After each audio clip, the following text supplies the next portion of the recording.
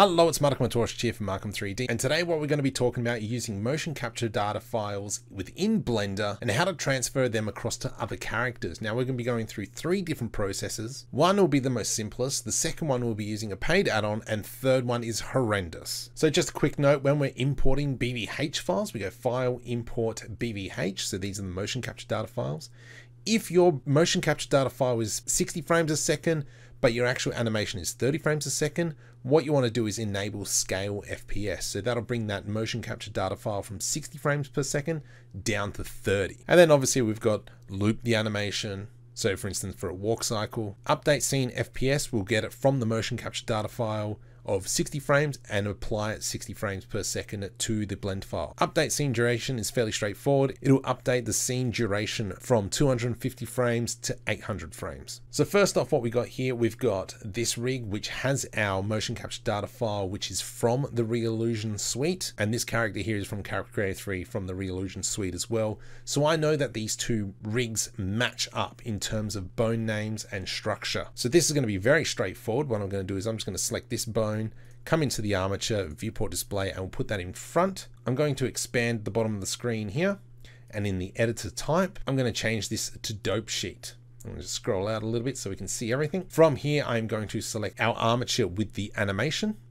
We're going to go from dope sheet to action editor, and let's just quickly rename this to motion chatting. From here, I'll go select our other rig, and we can see that there's only the one keyframe, which is obviously this pose. If I come here and I select motion chatting, we can automatically see that that animation has now transferred onto this rig. So just to make this animation look a little bit nicer, I'm just going to put it in solid mode, and then we can press play, and it's a bit laggy, but we can see that now the animations match up. In this next example, these rigs are completely different. So for instance, if I select this and I select this thigh bone, we can see that it's actually called Mixamo Rig Leg Left Up Leg.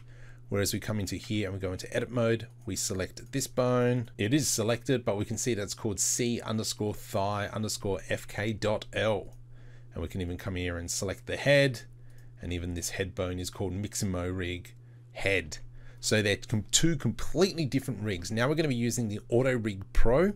And if you want to check that out, there's a link in the description. And we're going to be remapping these. So I'm going to select our armature first, our source armature. We will just use the eyedropper, free source animation. And then I'm going to select our other rig and use the eyedropper there. From here, I'm going to build bones list. And now we've got a list of bones. Now, luckily enough, Artel, who's the creator of AutoRigPro, has already done all the work for us. What we can do is expand mapping presets. And I can go open, and we've already got our Mixamo FK bmap, which is the file that he uses, accept. And we can see that in this source list here, everything's already matching up. So we've got our hips is our master.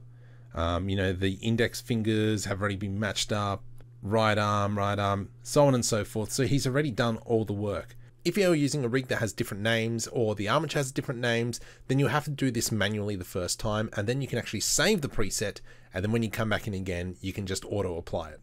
From here, all we need to do is click retarget, and I'm just going to go 200 frames just to speed it up, and okay. And then if we scroll through it, we can see that the character is matching up to what the armature is doing.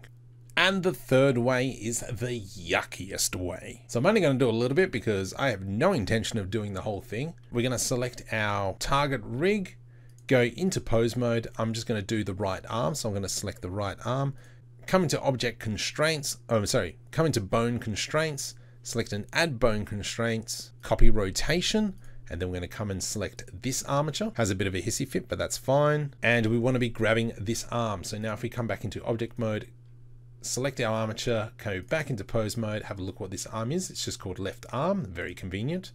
Let's come back into here, back into pose mode, and we are looking for left arm. And then we would go down into the forearm, so add bone constraint, copy rotation, select our rig. I'm gonna kind of guess if I just type in arm, left forearm, and we can see that now we've got that. Let's just do the shoulder, add copy rotation of the armature, and I believe this might be clavicle. Nope, this might be shoulder, left shoulder. Oh boy.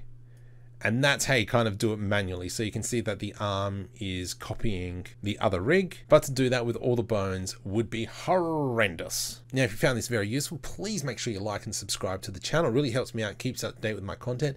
And if there's anything else you want to know, please leave a comment down below.